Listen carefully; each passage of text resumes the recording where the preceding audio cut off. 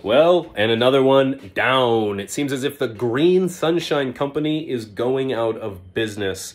They sent an email to their consumers last week that stated that they are going out of business. They can no longer produce their Electric Sky LEDs and will be honoring their warranty until the end of the year.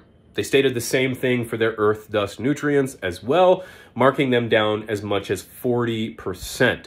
So go and get your hands on those if you're already using them, because they will not be available once all supplies are gone. It seems as if 2022 has been a really rough year for LED companies, but who knows what this means for the rest of the space moving forward into 2023.